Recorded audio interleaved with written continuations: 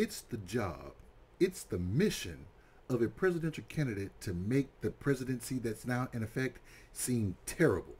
And some people will go above and beyond to make that presidency seem terrible. Now, it's the job of the president that's in power to show how great things are. So you're going to see Donald Trump saying how terrible, and we've been saying it for the last couple of years. He's been talking about immigration and the economy and how terrible things are.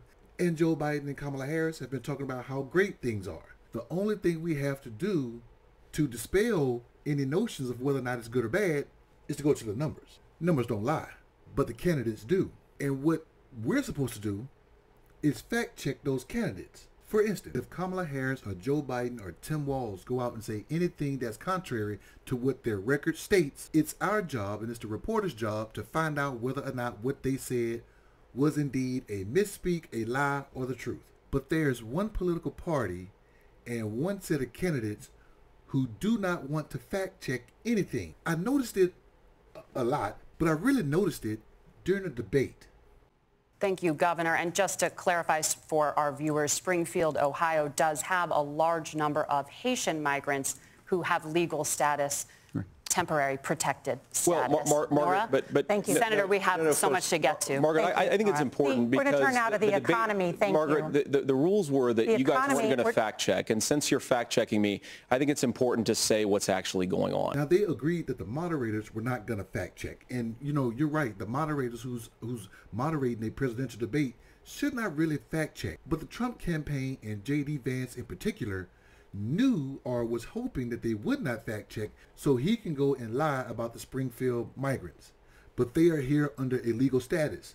So now that they fact checked him and now he has to tell the truth, now he says, wait a minute, hold on, wait a minute.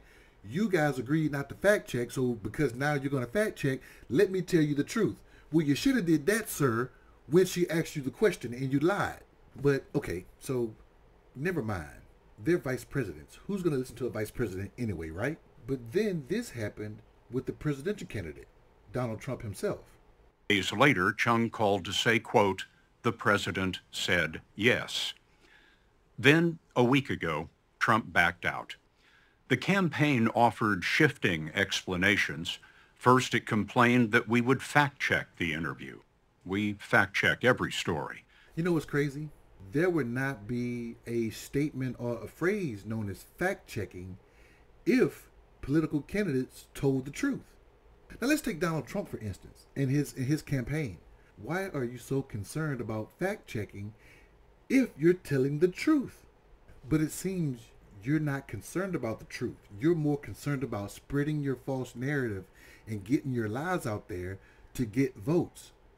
And you don't want anybody to fact-check you. Because if they do, they're going to find out about the fraud that you really are. What do you think?